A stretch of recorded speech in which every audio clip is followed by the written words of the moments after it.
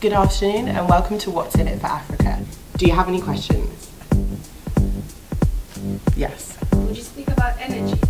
Definitely. What about economics? Yes, for sure. What about climate change? Definitely. Yes, but what's in it for Africa? Well, you'll find out. Hello and welcome to What's in it for Africa, the EU Africa update show with me, Uzo Madu.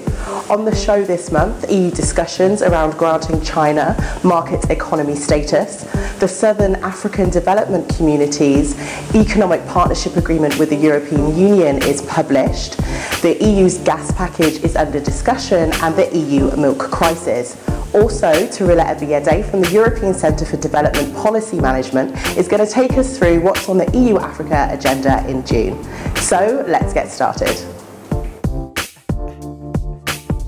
The EU is set to take its position on whether to grant China market economy status at the World Trade Organization when it's up for review in December. According to WTO rules, a market economy status is when a country's investment and production is based on rules of supply and demand, rather than government command and control, for example, through subsidies. Granting China market economy status could fundamentally change the European Union's relationship with its second biggest trading partner.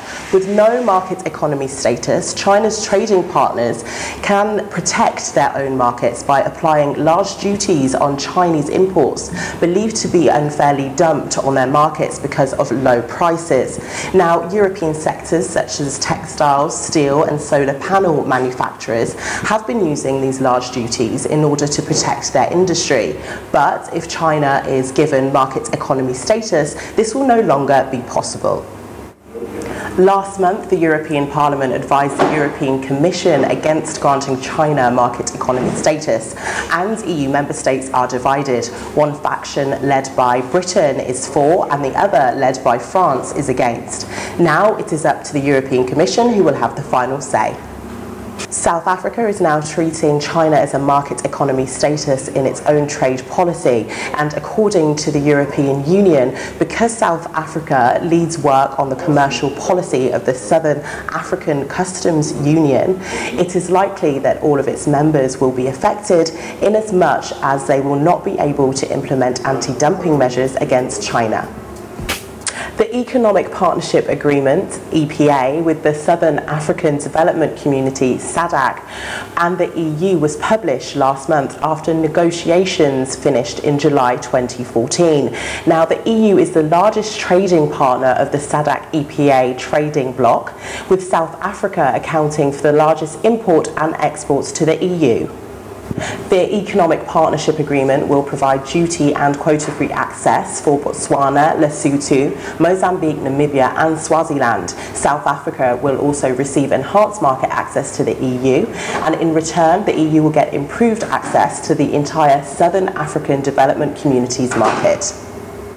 Both parties will also waive any rights to apply agricultural export subsidies to exports traded with one another. Also, the EU will give South African products the exclusivity to use names such as Rooibos, the famous South African tea, and numerous wine names on the EU market. In return, South Africa will give exclusivity to more than 250 names of European products, wines and spirits with geographical indication protection. This Economic Partnership Agreement is expected to be signed in June. The European Parliament organised a public hearing on the EU's gas package last month, which has been dubbed by the European Parliament itself as one of the most important legislative proposals this year. The package includes several pieces of legislation, including new rules on bilateral energy agreements and also strategies around accessing the global market for liquefied natural gas. On bilateral energy agreements, EU countries would be required to notify Brussels before their conclusion. Furthermore, the agreement cannot be signed until the Commission has given its opinion, which needs to be taken into full account. The gas package also focuses on how to better access the global market for liquefied natural gas and how to work closely with potential and current suppliers on the African continent.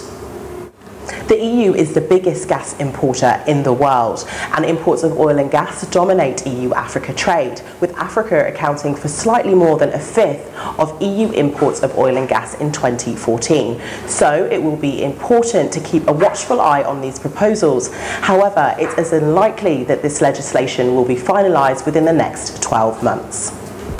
Last month, members of the European Parliament urged the EU Commissioner for Agriculture, Phil Hogan, to take measures to stabilise milk prices, including an EU-wide limit on milk production. The Commissioner said that he would review the situation by the end of June and to see what more could be done if necessary. EU milk quotas ended in April last year because of a considerable increase in dairy consumption on the world market, which was set to increase. And the EU quota regime was thought to be preventing EU producers from responding to this growing demand. However, in reality, the ending of the quota has resulted in the overproduction of milk, triggering a collapse in prices, not recovered despite a 500 million aid package applied in September last year. And the African dimension is this: both European and African farmers have called on the EU to put a stop to large-scale overproduction of milk because it does put a pressure on prices worldwide. So that's it from me. Let's head over to Torilla to find out what's coming up in June. I'm here to tell you what's in the pipeline for EU-Africa relations in June. On 13 and 15 June, the ACP-EU Joint Parliamentary Assembly will discuss the future ACP-EU relations post-2020 when the current agreement expires. They will also discuss the African Continental Free Trade Area negotiations, which have recently moved into high gear with the intention of agreement in 2017. Following on from the May EU Foreign Affairs Council that discussed the external aspects of migration and EU global strategy, the 28 to 29 June European Council will include a focus on migration. They will discuss the follow-up to Valletta Africa EU Summit, the root causes of migration and economic aspects. Up to 60 billion euros to combat the causes of refugee flight could be on the table. On 23 June, the UK will vote on the EU referendum, essentially whether to stay or leave the EU. In the African context, this debate has been centered on UK trade relations with African countries, African migration versus EU migration opportunities, the UK's overall influence on EU policy towards African countries, but also highlighting the impact of the EU's common agricultural policy on African countries. If you want to know more about the Brexit for Africa debate, visit the What's in It for Africa website and watch last month's episode Inside the Issue, or read the blog. On 15 to 16 June, as part of the annual European Development Days, the EU-Africa Business Forum will hold 2 workshops to discuss how the private sector can be engaged and mobilized to stimulate growth and contribute to the achievement of sustainable development goals in Africa and Europe. The events will feed into the next EU-Africa Summit next year. Thank you for watching. If you would like to have more details on June events, contact Uzo or myself, and don't forget to watch What's in It for Africa every month to stay up to date. Thank you for watching the EU Africa Update show this month, and remember you can subscribe to our monthly mailing list for even more updates direct to your inbox.